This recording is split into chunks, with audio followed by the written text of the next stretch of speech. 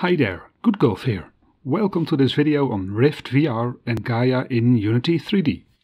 For the past few months I've been using the Oculus Rift kit in Unity3D and I want to share some experiences with you.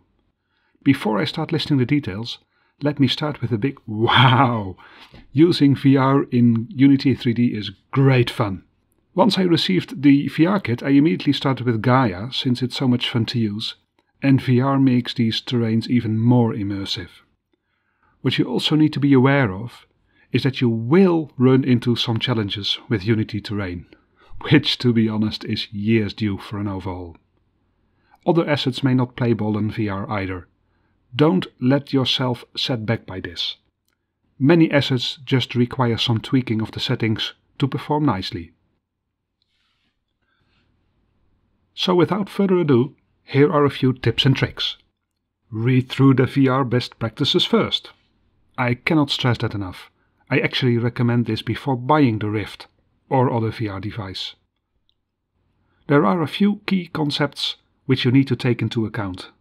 What I found out to be the most important one is that motion and simulator sickness are not imaginary issues. Your game concepts may not translate one-on-one to VR. This is in particularly true for first-person shooter style games. It's a potential vomit comment for your end users. Since I'm now working on a VR real-time strategy style game, I started with regular movement, but soon changed into point, click, blink, teleport style movement, which is much more comfortable. When you start creating the terrain using Gaia, you can first give it a few tries following Adam's tutorials and see how it works like in VR. Just setting the virtual reality supported flags in the player settings is enough to enable the VR and start the fun. Once you start moving around, you will see a few things happening. Stuttering movement, lag in the display, or even dropped frame rates. This has nothing to do with Gaia. Here are the usual culprits. First of all, grass kills frame rates. Just enable the profiler and you will see huge spikes in the build patch mesh. I don't need grass for my RTS game, so I removed the detail spawner from the group spawner. I haven't given it a try yet, but nature may actually solve this issue. As you can see, I only have a moderate amount of trees in my scene, and speed trees don't offer a big challenge so far. If that happens to your scene, then try assets out there which may help out. For example, alt trees and the Critias tree system. Now over to the water. Watch out for the reflection probes. I replaced Unity water with Aquas.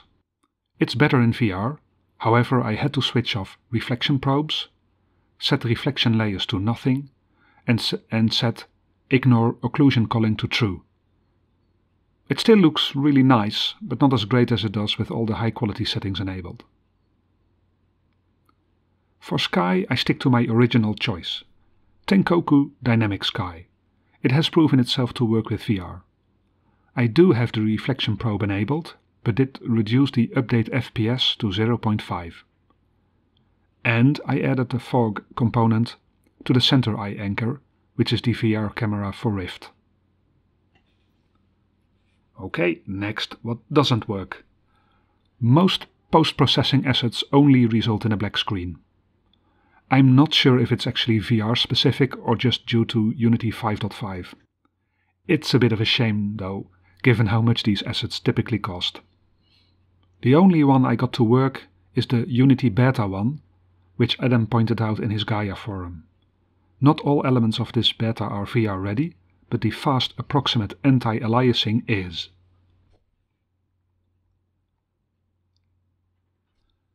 A tip specifically related to my RTS style game.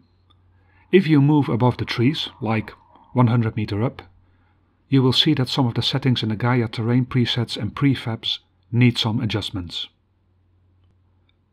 If we look at the terrain settings, take a look at the tree and detail objects section. I've changed the tree distance and billboard start to match my game type. Billboards from the trees really don't look nice from up. If you look at the spawned objects, then play around with the terrain and speed tree lot group settings. In particular, sync the instantiated objects which have been spawned. In the defaults, these have different lot group cull percentages, so village elements pop in or out of the scene at different distances, which gives a weird effect. For RTS style, I reset this culling to 1%. I have created an editor script to set culling to 1% for all Gaia spawned objects. It has not been fully tested, I have to admit, but it works for me. I will share it for all to use. Also, I can highly recommend Megasplat. Without it, you will see tiling on your mountains and large terrain patches. Megasplat can remove that tiling expertly. I will create another video to show how easy it is to apply Megasplat to Gaia terrain. Okay, that's it for this video, and thank you for watching. I hope you enjoyed it.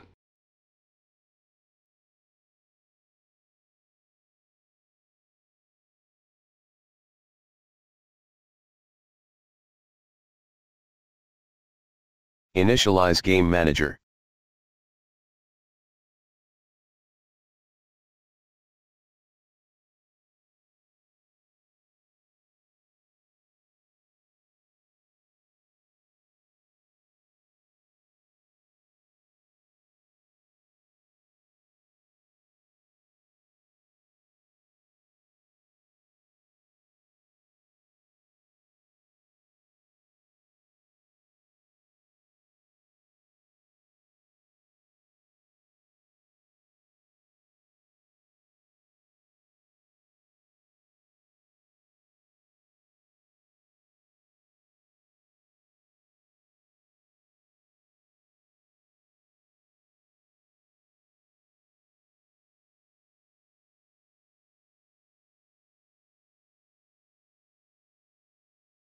Selected 0 objects.